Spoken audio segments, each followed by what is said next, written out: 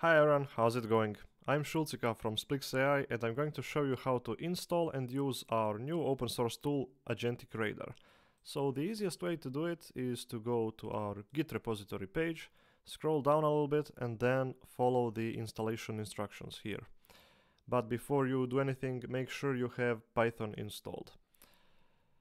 This tool uses two prerequisites, GraphViz and Cairo, which you can install by running these commands. If you are on Mac, you can use brew to install them, and if you are on other Linux system, you can use apt-get to install them.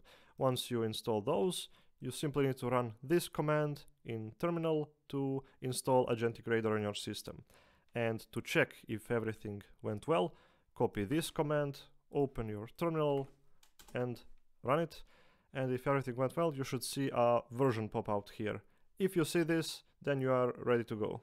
So now to run it, you need to call the Agentic Radar command and pass in the path to your source code. Luckily for us, Sarah has made a demo source code that we can use.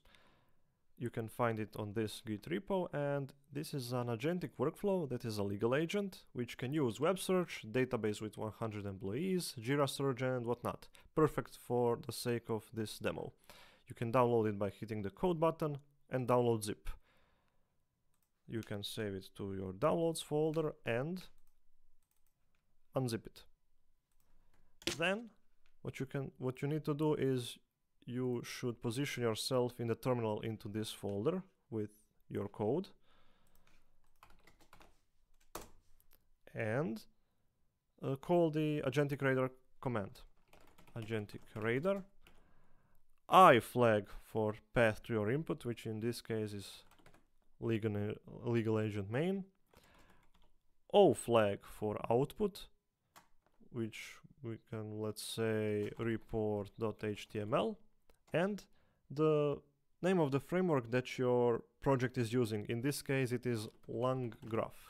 Hit enter, and once it completes, you should see the report being generated in your folder. When you open this report, you will see your whole agentic workflow visualized here. You will see all the tools that your agents are using, and down below you will also see which known vulnerabilities does each of your tools have. Hopefully this is enough to get you started. If you have any questions or feedback, or you simply want to talk to us, feel free to visit us on our public Slack channel or our public Discord community server. And if you like the project and if you want to help us get traction, give us a star on GitHub and see you in the next one. Bye.